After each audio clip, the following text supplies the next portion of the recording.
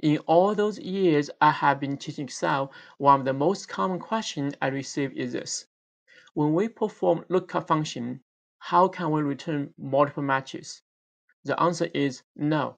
Unfortunately, all those lookup functions, they are designed to return only the first match. They cannot return multiple matches. However, in the year 2020, Microsoft released a new function called filter, which can return multiple matches. So this video is not really about the XLOOKUP function, but it's about the function filter, which make up the shortcoming of the XLOOKUP function. This is the 11th video of the XLOOKUP Inside Out series. If you haven't watched the previous videos yet, you may want to go back to start from the beginning so you will have better understanding of this lesson. You can download the training Excel file from the link in the description below so you can practice online. Now let's look at how filter function works to return multiple matches. If you are practicing with the downloaded Excel file, this file we're using is SuperExcel 11 return multiple matches by filter. Here we have this table on the left side with customer ID, they buy different product family or products for so many cases and dollar amount, and we have 78 records in this table. Given that table, we want to find out how many dollars is being sold to those customer ID. And you notice over here, those customer ID, they may repeat multiple times because they buy different product family or products. If they do appear multiple times, then we wish the formula over here to return all those matches.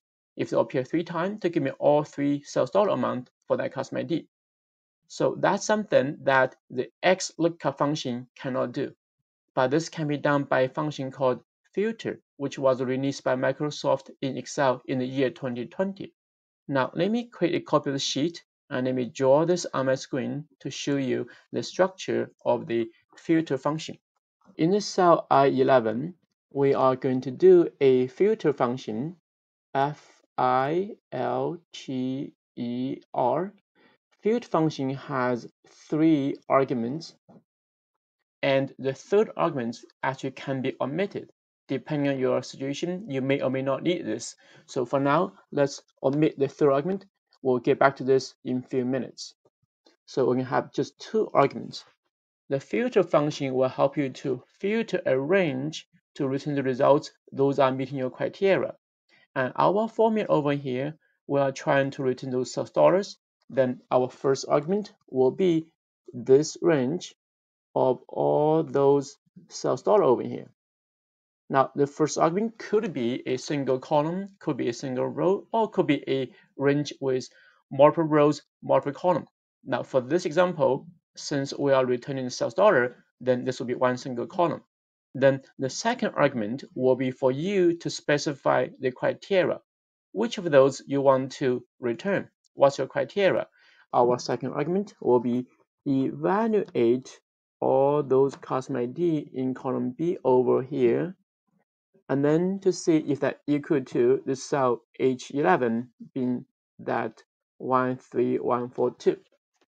So for those customer ID who are equal to 13142, then that corresponding sales dollar will be returned. And if you have multiple matches, then all the multiple sales dollar will be returned accordingly. So that's the structure of the field function if you have only 2 arguments. Now let's do this formula in the first sheet.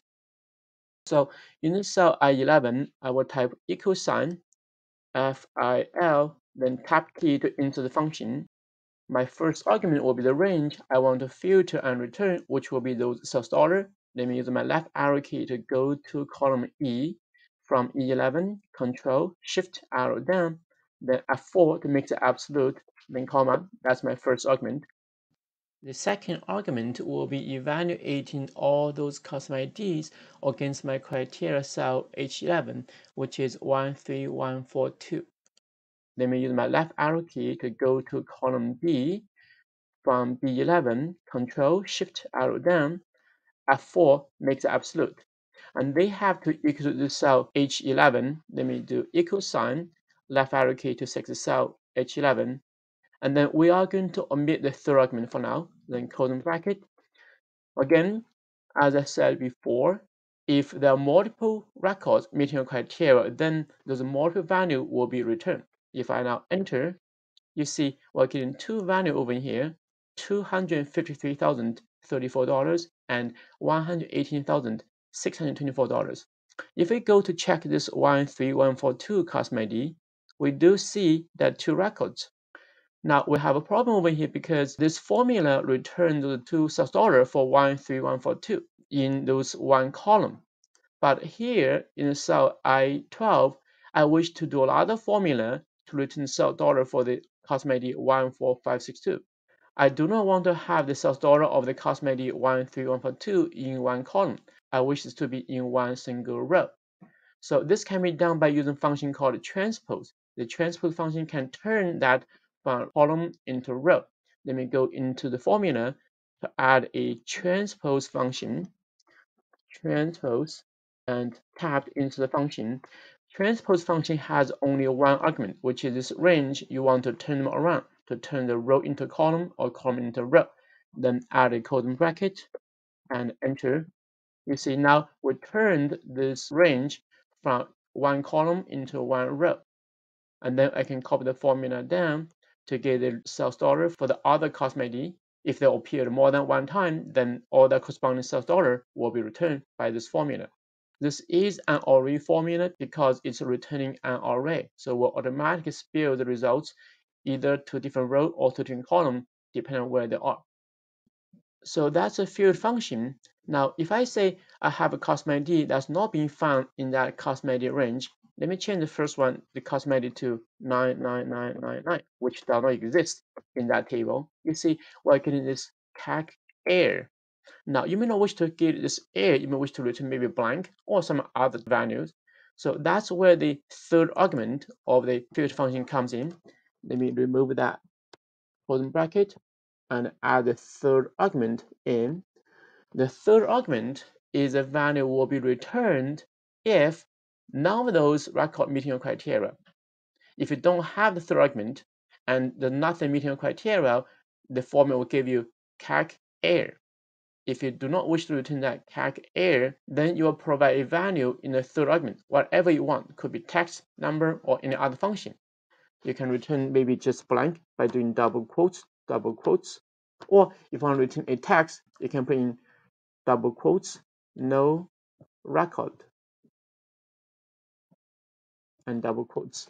Now, if I go back to my formula to change the formula of the field function to add the third argument, so comma, I'm going to say no record in double quotes and enter.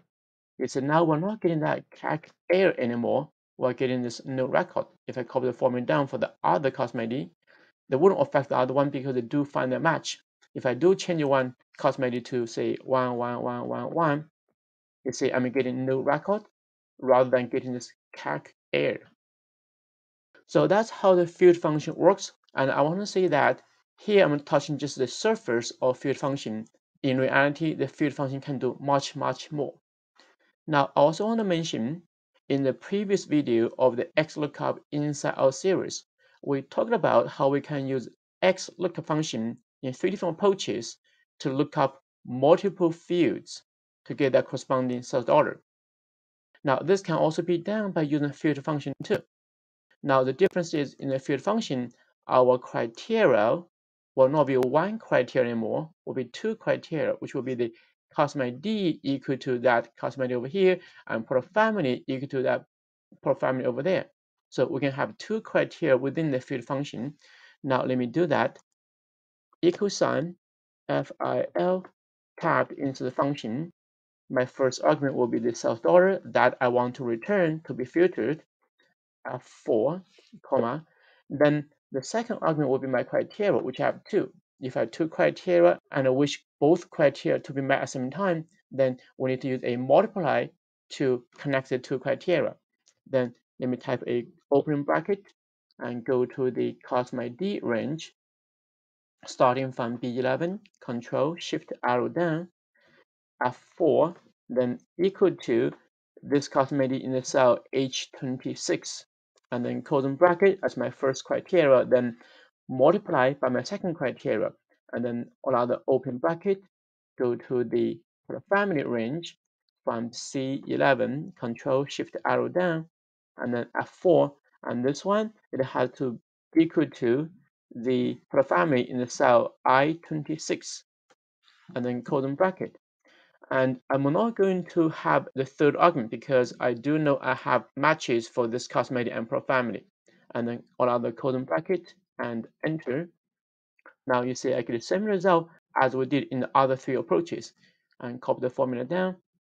We get all those cosmetic D and family, their corresponding sales dollar amount. So this is another approach that can do things that XLOOKUP can do and even more.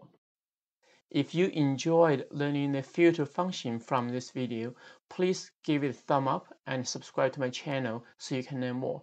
If you have any question, please write a comment below and I will answer your questions.